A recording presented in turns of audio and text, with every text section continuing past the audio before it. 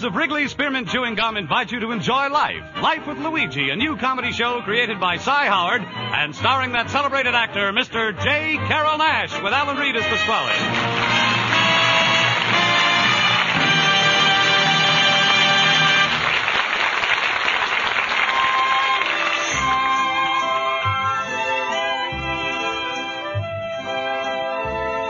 You know, friends, Wrigley's Spearmint Chewing Gum is a typically American product that appeals to people of all ages and nationalities in all parts of our country. And the Wrigley people feel that Life with Luigi is a typically American radio program, a friendly, enjoyable show that sort of symbolizes the American spirit of tolerance and goodwill. So the makers of Wrigley Spearmint Gum are glad to bring you Life with Luigi each week and have you join them in this pleasant half-hour's entertainment. And now let's read Luigi's letter as he writes about his adventures in America to his Mama Basco in Italy.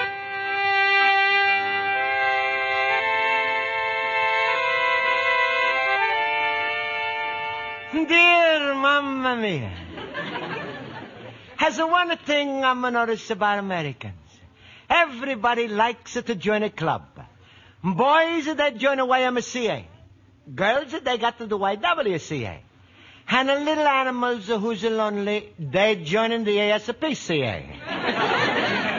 But they also got clubs for big animals. If you a lion, you join the lions. If you elk, you join the elks. And if you a moose, you join the mooses. One club I never even knew is such an animal. Mamma Mia, maybe you know what's a Kiawani. Anyway, they got all the kinds of clubs. Rotary, Friars, is a 4-H, and a Brownies, and a Scouts. They even got a club your car can join. That's called the Auto Club. But in our neighborhood, we got the best kind of club.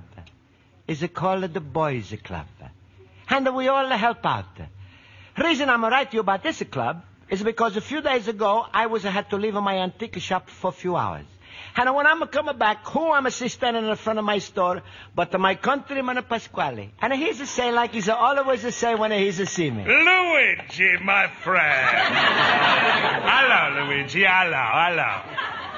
Hello, Pasquale. Hey, how come you standing in front of my store instead of your spaghetti palace? Well, you see, Luigi, a little while ago, the supervisor from the Boys Club was coming around and raising the money. Oh, see, maybe he's need the money for food, huh? No. That's the money for the gymnasium.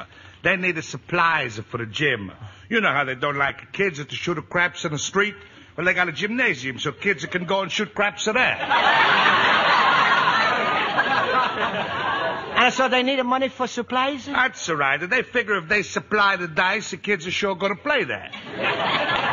Pasquale, is no good kids should shoot the craps altogether. Well, they got other games, I'm sure. Breaking out of jail, stick a ball, holding up at a stagecoach. I wouldn't be surprised if they got a deck of cards the kids can play canazza. Anyway, main point is I give the supervisor $5. Ah, it's very nice of you, Pasquale. Sure. We're big people. We got to help them kids out. Like I'm always saying, Luigi, you got to watch the kids all the time. How you plant the seed, that's how the sap grows. You're so right, Pasquale. Is nobody bigger sap than you? That's a funny thing. When I'm saying it's come out different. Well, anyway, Luigi, I was happy to give the man $5 because that's very important to our community. After all, the kid today, he's the man tomorrow. Only you could think of things like that, Pasquale. I only wish I was there. I would have given the supervisor my little contribution, too. That's all right, Luigi. Don't worry yourself. I pledged the money for you. Huh? How much? Well, Luigi, you know the whole neighborhood knows how much you love kids. You must love them at least 10 times more than I do. Well, I'm not like to brag. That's all right, Luigi. Anyway, I figure you like them 10 times more than I do. I give her $5, so I said to you was going to give her $50. $50? Pasquale, that's bad of you. You know I ain't got $50. How could you do such a thing to me? Well, Luigi, I meant well. I was going to give you the money. I'll give you all the money you want if only I could hear you say those 3 little words. I love you. All right. Pasquale, I love you. Yeah, not to me. Fresh guy. Look, Luigi, don't look on it like you're doing something for Rosa. Do it as a favor for me. For you? Yes. I want to be a grandfather. And I can't become one unless you first to become a father. But Pasquale, I don't want to become a father. Who's asking you? You're a traitor to your country, that's what you are. Traitor? Sure, if everybody was to go around saying they don't want to become a father, you know what would happen to this country? It'd be no fathers a day. Instead, we have 2 mothers a day. That would be a terrible catastrophe. Pasquale, I would really like to help you out, but not with the Rosa. Next time, ask me for a smaller favor. Now, if you don't mind, I'm going into my store and call up at the boys' club. And I tell them I'm going to give them whatever I can afford. It's a telephone. Wonder who's it going to be. Hello, is it Luigi Basco talking? Hello, Mr. Basco. This is Mr. Dunleavy at the Boys Club. We just heard about your wonderful contribution. But I suppose you know it's the largest contribution in the neighborhood. We've already ordered some wonderful equipment on the basis of your pledge. You already ordered? Yes, and what's more, inasmuch as all the boys know you, we'd like you to make a little speech on courage and athletics Friday night when we open the gym with the new equipment. But I'm no... Oh, don't let the speech worry you. The boys will love any remarks you make on the subject. Thanks again and goodbye. Goodbye. Mamma mia, I'm going to go to my night school class and ask her for help.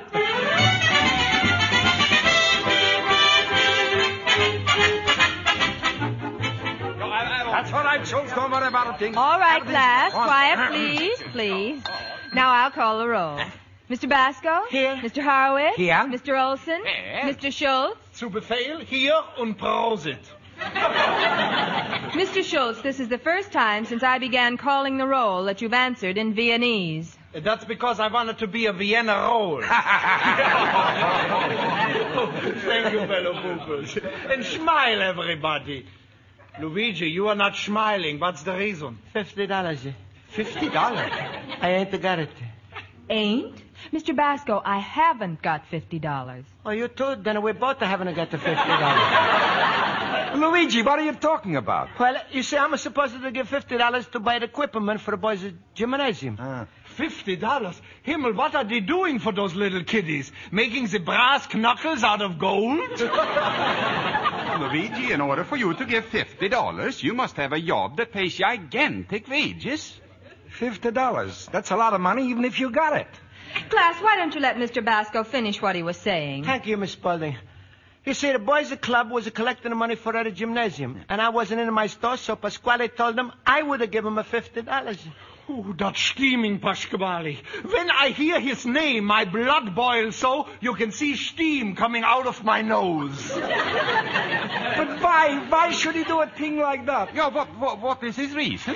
Why, you have to ask. He has got the biggest reason anybody ever had. Rosa. With Pasquale, you just gotta put 2 and 2 together, and it always comes out 250 pounds. Yes, but Mr. Schultz, giving $50 to the boys' gymnasium isn't helping Mr. Pasquale any. Only thing is, Miss Spaulding, Pasquale said to me if I'm a married Rosa, he'll give me the money so the boys can have a gym supplies. Sure. What does he care if he has to buy a dozen barbells if he only gets rid of 1 dumbbell? Now, Luigi, you got it, no problem. Just call up the club and say, hello, about the money, I ain't got it. It's impossible, Schultz. They already bought the stuff and they asked me to make a speech this Friday night to the boys. Schultz, maybe you know where I'm going to get the $50? No. Olson, maybe you know where I'm going to get the $50? No. Horowitz, maybe you know where I'm going to get the $50? No. Miss Spaulding, I hope you're not counting these answers on our final report cards. Well, class, it looks as though Mr. Basco has a real problem. Now, has anyone any practical suggestions? I got it, Luigi. If you really want $50 quick, go right home. Yes, sir. Put on your bathrobe and slippers. Yes, sir. Sit down by the radio. Then what, Schultz? When the telephone rings, don't say hello. Just say Abraham Lincoln and hang up. Believe me, in 1 hour, they'll send you a refrigerator and $10,000.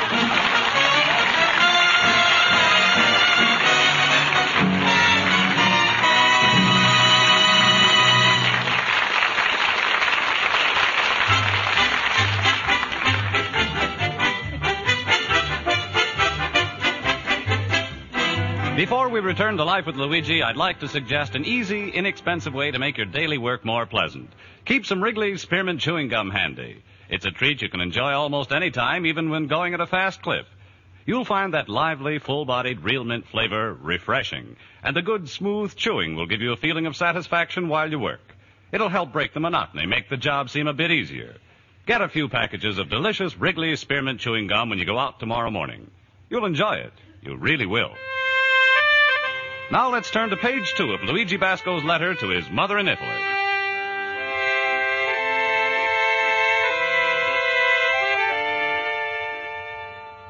Well, Mamma Mia, I'm going to try all over to get the $50 for the boys at gymnasium.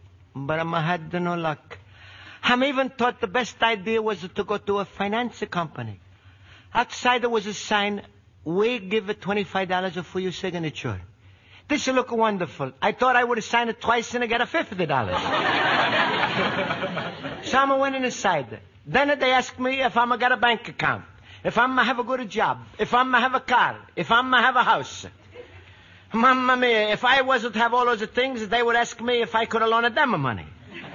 But anyway, I was just sitting in my antique shop thinking how I would have to make a big shame for myself when I go to the boys' club with no money. One of my daughters open up, and there's a come Sandy, the newsboy. Hello, Mr. Basco. I brought you the evening paper. Thank you, Sandy. Here's your nickel. Boy, Mr. Basco, we kids sure are proud of you. I bet that $50 is all you got. Yeah, it's all I'm got, and it's all I ain't got. Sandy, how you find out I'm giving her money? Oh, I got it from the grapevine. Grapevine? Sandy, you're too young to be drinking it. Now, that's just slang, Mr. Basco. Sandy, what would you boys think if I'm going to give her that $50? Ha! That's what Mr. Pasquale tried to tell us. He wanted to bet you wouldn't come through with the money. I told him maybe he wouldn't, but we could always depend on you for the do-re-mi. Oh, no, maybe I get to the money and make a speech, but I'm not going to sing. We're not expecting you to, but I know that comes Friday, Pasquale will be wrong, and we'll be cheering you. Uh-huh, Mr. Basco. If you make a promise, you deliver. Uh-huh, Sandy. I'm a deliver. So long. Mama, man, now I'm going to get the money. I can't disappoint those boys. Maybe I'm going to go to the bank. Luigi, my fellow booble. Oh, hello, Schultz. Ach, Luigi, from the look in your voice, I can tell that you didn't have much luck raising the money. So even if it ain't much, I brought something to help you out. Here, $10. $10? Schultz, where do you got it? It's my mad money. And when my wife finds out I got it, she's gonna be mad. Go ahead, Luigi, take it. No, Schultz, I couldn't. Oh, go ahead, take it. No, thank you. Well, we go around once more. No, Schultz, I'm not taking. All right, go ahead. Take your finance business somewhere else. Go to the Morris plan. See if Morris brings you the money to the house like Schultz does. Schultz, you're crazy. Well, all right, I'm going to borrow the $10. Oh, Himmel, you got to sweat blood to lend you money. Well, now, Luigi, cheer up. At least you got it to start. Now, all you have to do... What was that? Sounds like a parade. Come on outside, Luigi. Hey, Schultz, what is it, the circus? No, Luigi, it's a carnival. It comes every year by the lake shore. Oh, what fun. You know, they got all kinds of rides and freaks. Oh, yeah, we got the same thing in Italy. Oh, they got one fella. He can touch his tongue with his nose. He can touch his feet with his nose. He can even touch his elbow with his nose. Hey, Schultz, is this the India rubber man? No, but he sure got a long nose. That must have been a lot of fun at the carnival, huh, Schultz? Ach, yeah, you know, I bring my kids there every year. They got a fighter there, the killer, and they got a standing offer to anybody in the crowd. If anybody can stay in the ring with the killer, he gets $20 a round. Ain't they taking the chances to give away so much money? No, Luigi. You see, they got the iodine concession. Well, I gotta go now, Luigi. I hope you get the rest of the money. Yeah, I hope so, too, and thank you, Schultz. Goodbye, Luigi, and smile. Be like me. Always happy, huh? Always laughing. Ooh. My rheumatism is killing me.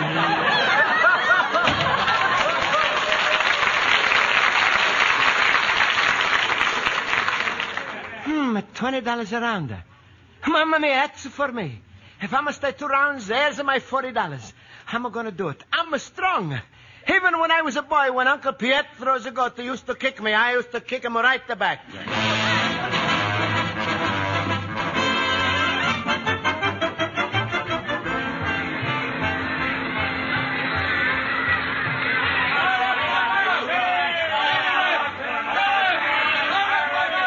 Please, Mr. Close the door. The noises are giving me a headache. Sensitive type. Well, I hope you brought your own aspirin. Thank you. 2 rounds, $40. Luigi, you got to stand up for 2 rounds. Well, kid, in a few minutes, you're going to meet the killer.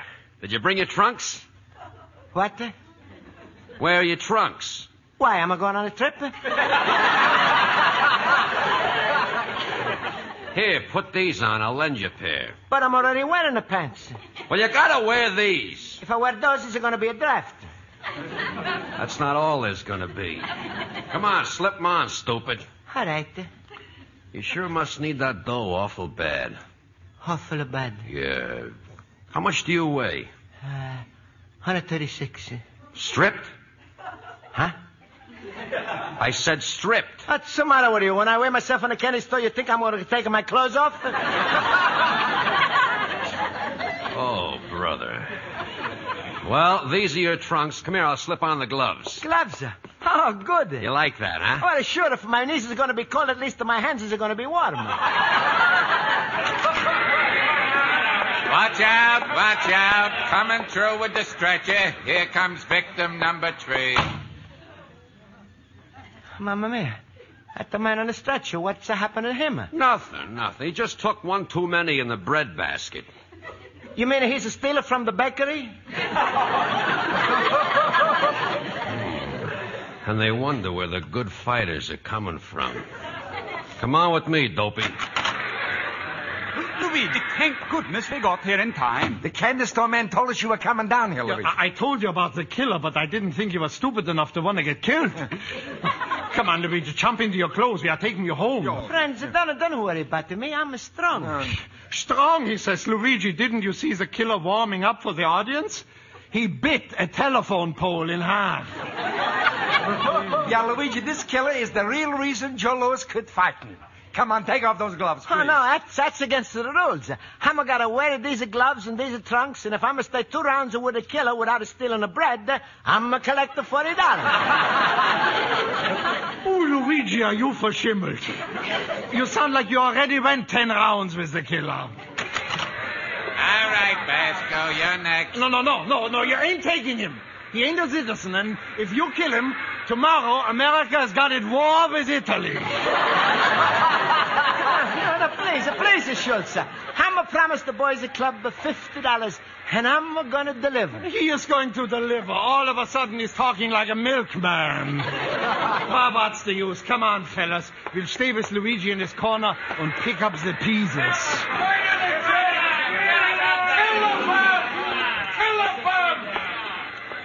Mamma mia.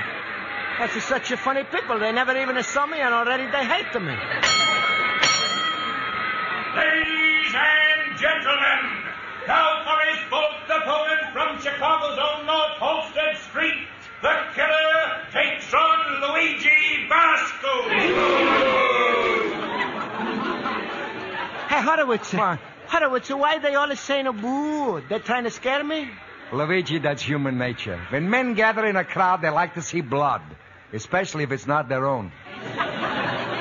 Go home, Luigi, so they wouldn't see yours. Okay, Basco, come to the center of the ring. All right, I'm coming. All right, the two of you get together. Hello, Mr. Killer. It's a nice weather, huh? Shut up. Okay, Basco, now I'll give you some brief instructions. Oh, thank you. You're going to teach me how to fight, huh? Shut up. Now listen, Basco, I want no fouls, no holding, no elbow, no button, no open gloves, and a kiss, and everything strictly according to Marcus of Queensbury rules. Huh? And one thing make sure of, no rabbit punches. Oh, don't worry. I'm never punched a rabbit in my life. All right, now, before you come out fighting, shake hands. Oh, it's nice. I'm pleased to meet you, Mr. Keller. Shake me, shake. Okay, back in your corner and come out fighting. Ring the bell, Joe.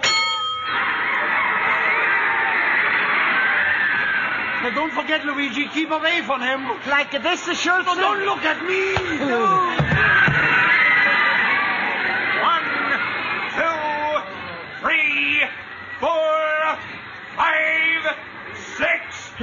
Please, mister. What's the matter? And instead of practicing the arithmetic, why don't you help me to get up?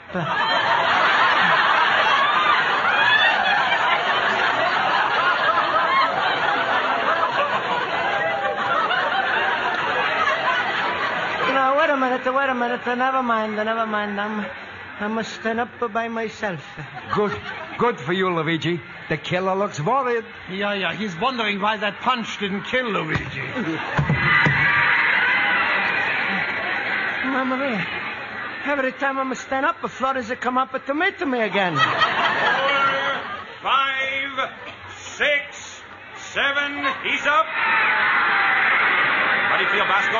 I would have felt fine if the killer would have stopped hitting me. Look out, Luigi! Hey, he's a mister me. Oh, he's a no mister me. 4, 5, 6, 7, 8, 9. Hurrah! He is saved by the bell. Luigi made $20. No, wait, I go out and drag him in. Oh, that crazy little Wiener Schnitzel. Come on, Luigi. Hello, Schultz. What am I doing fighting you? Never mind. Come into your corner. Luigi, after tonight, you don't ever have to worry about the hydrogen bomb. Oh, Luigi, what you look like. It shouldn't happen to our dog. It couldn't. The dog would have gone home by now. Mamma mia. I'm made at $20 in 3 minutes. Soon I'm going to make enough for the boys' club. Soon you're going to make enough for a tombstone. Luigi, listen to me. Himmel, there goes the bell. Don't worry, Schultz. Shut up! Oh, I'm feeling... Luigi, should I throw in the towel? What? Should I throw in the towel? I'll try if you want to, but I don't think I'm got enough time to wipe myself.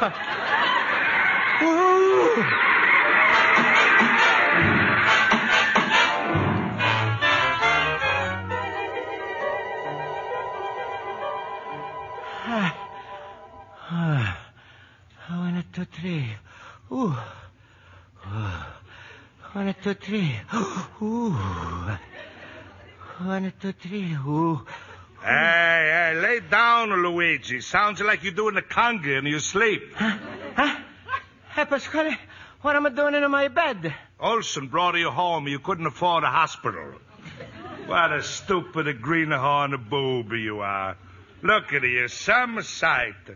My little cabbage head has got a cauliflower ears. Hey, Pasquale, how much money I'm made it tonight? $20. Only 20? They're telling me you was a bouncing for 2 rounds. In the second round, they had to stop, and the crowd was getting seasick watching you go up and down. Only $20. I didn't get the money, and I didn't even make it the crowd happy. What do you mean, make the crowd happy? There was a hollering and kill him. And I didn't even get killed. Well, Luigi, you just can't please anybody. You're right, Pasquale. I'm no good for anybody. Well, Luigi, you're still good for somebody. Why don't you listen to me, stop a fighting a life, and marry Rosa? Then I could just rest and stay out of everybody's way. Pasquale, I'm think you're right. Luigi, you're never going to regret it. I'll call in Rosa right now. Rosa! Rosa! Rosa! You called me, Papa? Yes, my little flyweight. Rosa, say hello to Luigi.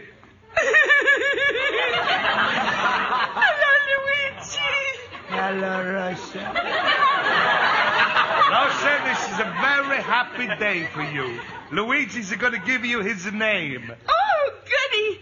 Now everybody's going to call me Luigi Basco.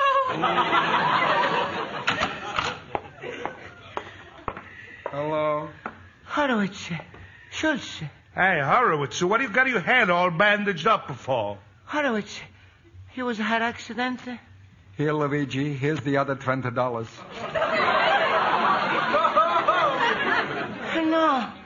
No. Horowitz, you didn't. He did. The last fighter to go was the killer. He stayed there for 3 minutes, and then he laid there for another 30.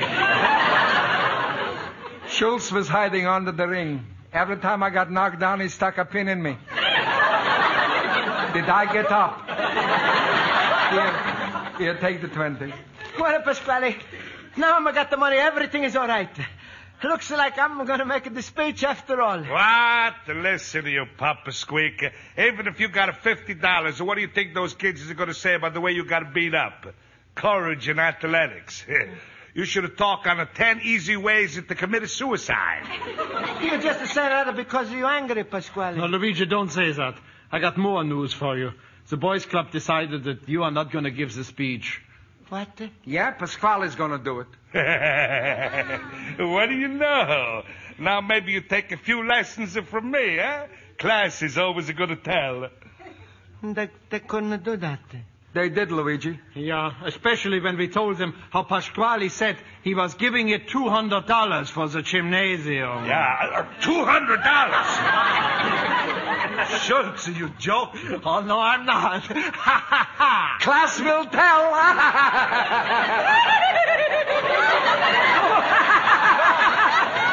Luigi! Ooh!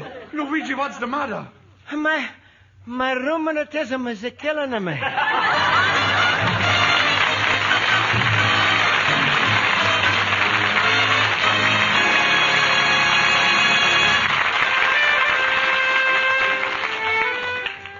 And so, Mamma mia, everything is turned out wonderful. The gymnasium was open, and Amma made the speech. Pasquale didn't give any money. Schultz and Horowitz was just a plain joke. But Pasquale got so sick over it, everybody was happy. He's to start everything, and it's all coming back to him. He's like Uncle Pietro always used to say. He's an ill wind that gives the people pneumonia. Well, good night, Mamma mia. Take good care of yourself. Keep healthy. I'm learning an important thing this week. Good thing in life is not only courage in athletics, but it's courage in life. Your loving son, Luigi Basco, the immigrant.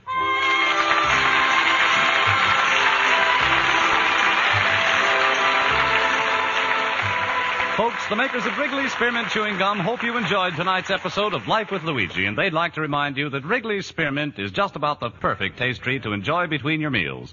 During the morning or afternoon, when you get a little hankering for something tasty, slip a stick of Wrigley's Spearmint Gum into your mouth. Chew on it and get the full enjoyment of that refreshing, delicious, real mint flavor. You'll enjoy the chewing itself, too. That little stick of gum will satisfy you without spoiling your appetite for lunch or supper. Try it, won't you? Keep some Wrigley's Spearmint Gum handy to enjoy between your meals.